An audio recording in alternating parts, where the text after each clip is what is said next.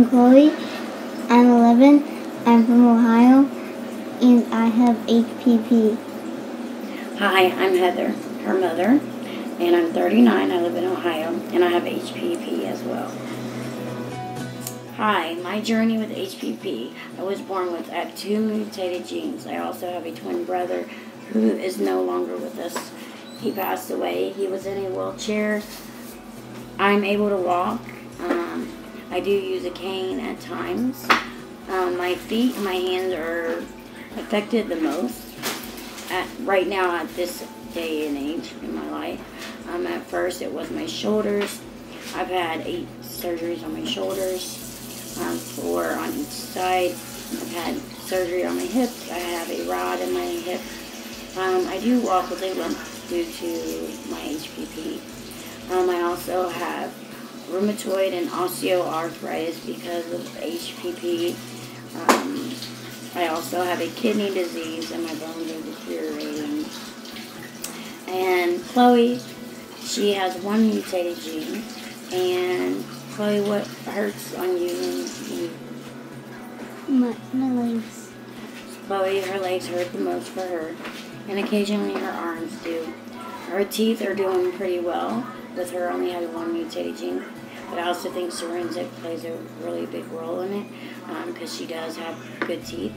I have big teeth. My teeth were all yellow when I was the age of 4. And her teeth are pretty white, and she lives a normal life pretty much. We do take 6 shots.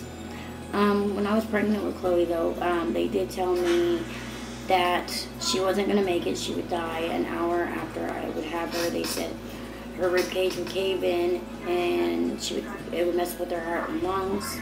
So they kind of suggest that I shouldn't have her. So I used to get ultrasounds weekly because when I was pregnant with her. And the last ultrasound, I did pray before the ultrasound that God would give me a sign because I didn't know what to do. I'm against abortion, but at the same time, I had another daughter die when she was 2 with severe brain damage. Because of me having HPP, it was hard having her, so it caused problems. So I didn't know. I did have things going on in my mind when I was pregnant with Chloe. On that last ultrasound, 6 or 8 doctors came in, and they say, well, we see changes in her bone mineralization, and that's all I needed to hear. I started crying, and I'm blessed, and Chloe is healthy as can be overall. You know, she does have her aches and pains, and she doesn't have clubbed. They said her hands were going to be clubbed, her feet were going to be clubbed, and she has none of that. She is little for her age. She is 11, so she's the height of maybe a 7-year-old. But overall, Chloe's very healthy, and I'm so blessed. She's a miracle baby, and I wanted her for 10 years, and that's our journey with HPP. So our greatest challenges with HPP. I would say mine was more when I was younger. Kids can be cruel and make fun of you because you're different, make fun of you. Because like I said, I had teeth problems. And then I have my forehead due to me having a plate in my forehead because I had to have surgery. Kids would make fun of me. So I had to go to counseling a lot over that. And then also some of the challenges was I had my twin brother. I took care of him as well. We lost our mother when we were 12.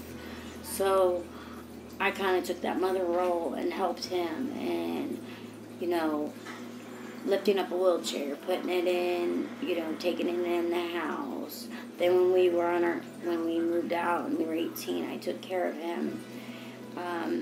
But over time, he finally met someone, he got married and had a child himself. And his child's healthy as can be. She does not have HPP. So, but my main thing was just my self-esteem was low as a child. And as I got older, I learned to deal with it. Before, when I was younger, I couldn't accept it. I was upset about it and how people would talk to me and treat me. So I let it control me. But as I got older, I stopped letting it control me, and I had a more positive attitude. I do have challenges with pain, though, a lot. In my hands, my feet, my legs.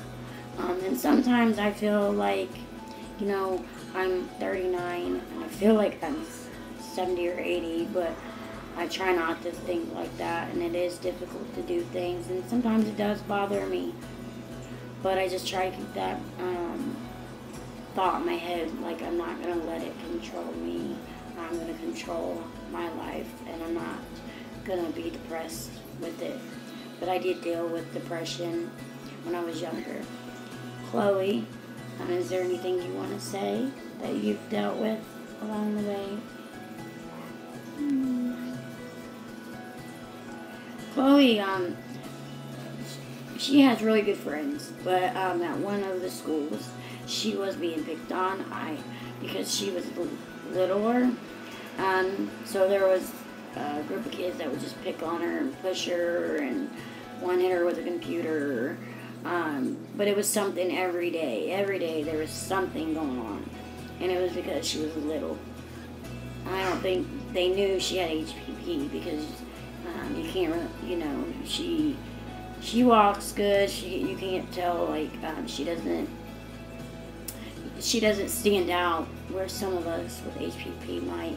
Like my brother was in a wheelchair, and I walk with a limp.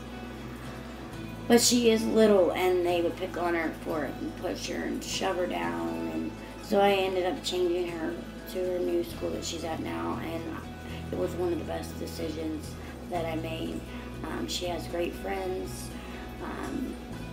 She don't come home saying that someone's picking on her. So I think that is our biggest challenge. Was with HPP was, you know, just the bullying and people being bullied, and because kids can say some really mean things. If I could tell anybody with HPP, I would just tell you that there are times that it is hard to deal with, and then there's times that are fine, and there are people that you can talk to, and if you don't have family or friends, you can even call a support group, because there are times you're going to feel emotional or depressed or even hurting, because I hurt all the time, and sometimes I think it does get depressing, like, why me? Why do I have to feel like this?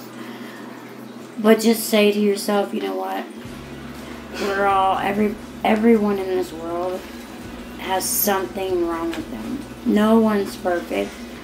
And if you have the right support group, family, friends, and if you don't, there are people you can call and talk to, and there's chats online.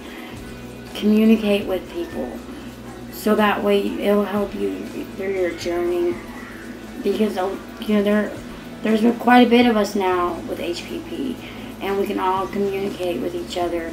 And don't let it, you know, control you. But yes, you will have ups and downs. But I wouldn't change who I am. And Chloe, is there anything you would like to say?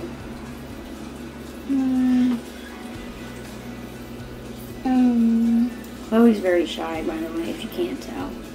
She was just telling me that if there's kids with HPP, just do the things you want to do, and don't let anybody bully you. Be positive, be grateful for who you are. And that's what we have to say about HPP, and we would want to tell you, just love yourself. And I'm Chloe Stortz. And I'm Heather Stortz. And we're asking you to join the HPP community by donating today.